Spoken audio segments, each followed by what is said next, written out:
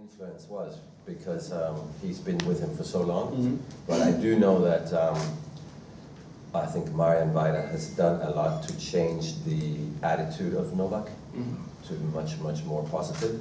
And in the beginning, Novak was not positive, and now he's very positive. So I think Vajda is unbelievable good coach.